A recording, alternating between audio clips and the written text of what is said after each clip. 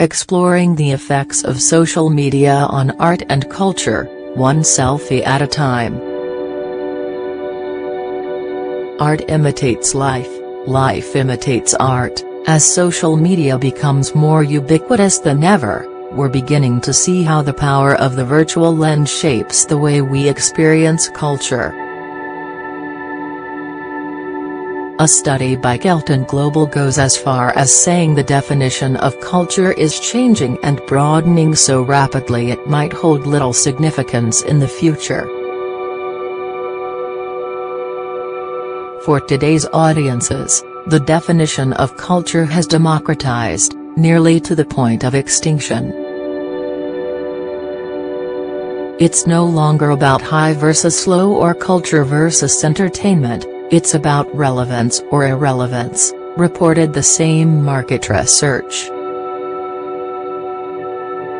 Consider Maurizio Cattelan's America, 2016, a fully functioning, 14-karat gold toilet, Doug Aitken's Mirage, 2017, a site-specific sculpture of a suburban ranch house, entirely clad in mirrors, in the desert. Studio Swine's New Spring, 2017, an architectural fountain emitting misty, scented bubbles, S. Devlin's Room 2022, 2017, an immersive installation involving a maze of mirrors.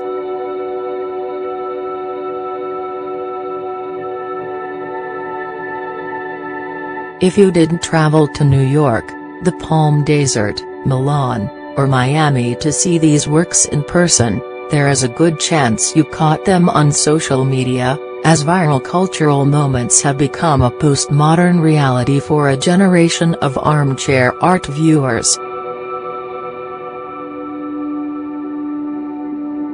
The Kusama Effect.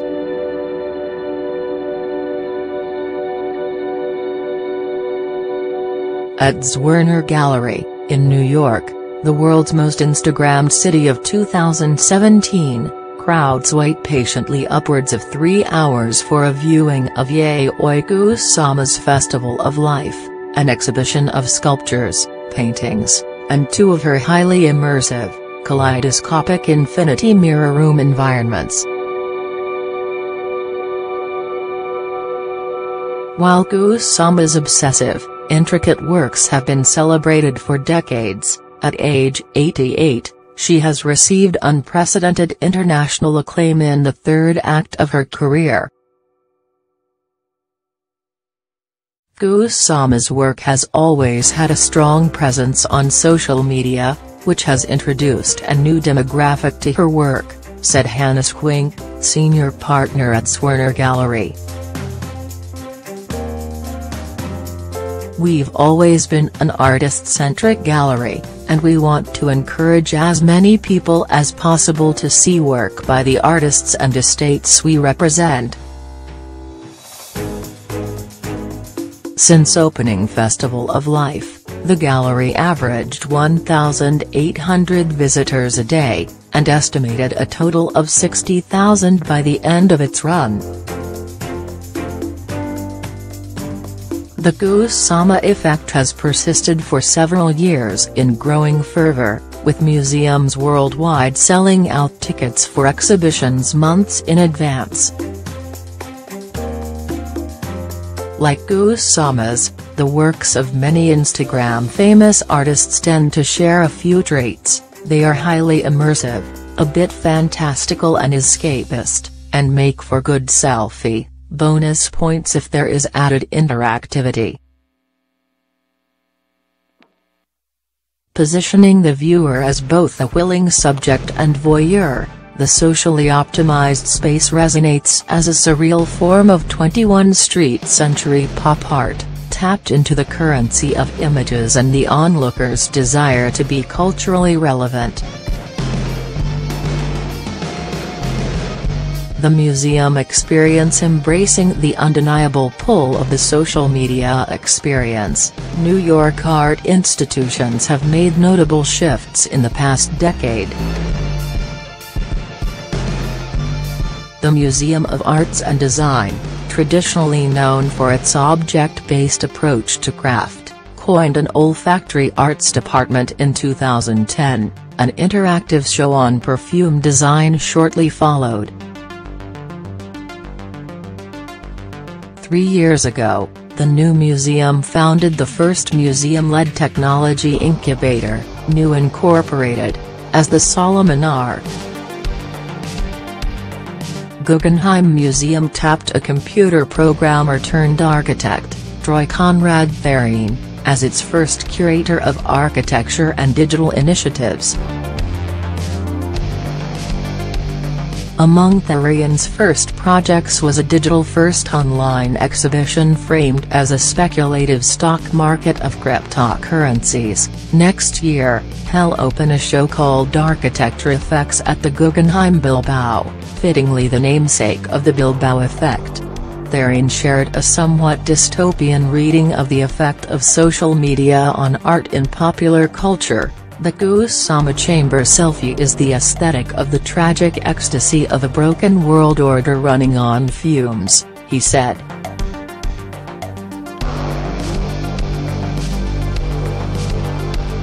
It's what you do to escape the 24-hour news cycle that has removed all doubt that reality today for most of us is, in fact, no more than reality TV. 15 seconds of fame as recurring blockbuster art shows continue to reignite the debate on the appeal and pitfalls of the pervasive art selfie. The fashion industry has already taken a few lessons and has changed its approach.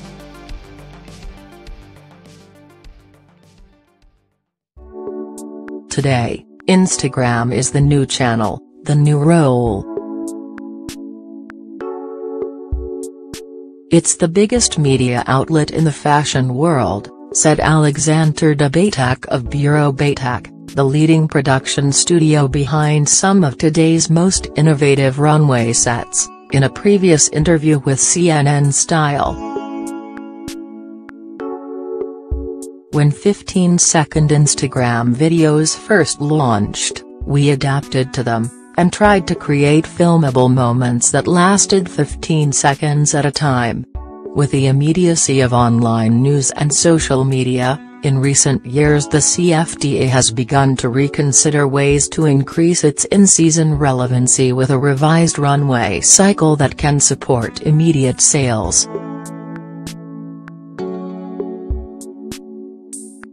Entrepreneurs and lifestyle brands are following suit, with pop-up events catered to a connected digital audience.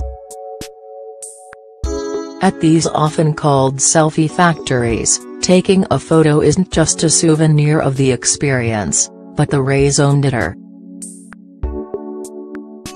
The digital media brand Refinery 29 has been leading the charge with its pop-up event 29 Rooms, launched on its 10th anniversary, in 2015. As a free and inclusive alternative to New York Fashion Week's exclusive Fates. With an exponential growth in demand, the brand began to charge for ticketed admission this year in order to manage crowds. As a digital brand, we were thinking about how to take a lot of the different topics that we cover, as well as the creative voices we elevate on our platform, in a physical space, said Refinery 29's co-founder Pierrot Lardy. While that mix ranges from body positivity to environmental activism, many of the installations are also branded or primed for a fun selfie. We like to have a portion of it feel really playful, because we think that opens people up, and it's joyful, she added.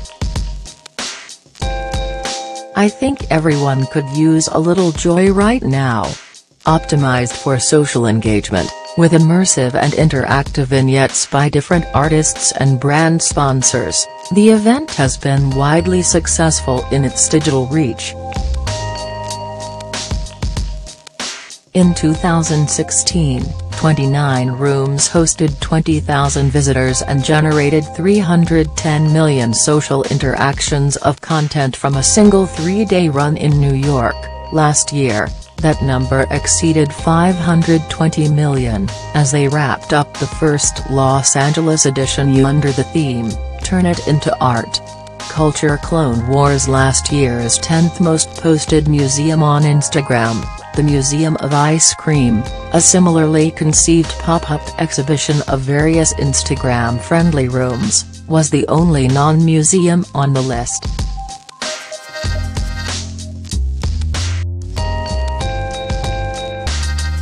Unlike Refinery 29's more nuanced, content-driven 29 rooms, however, the theme was simply ice cream.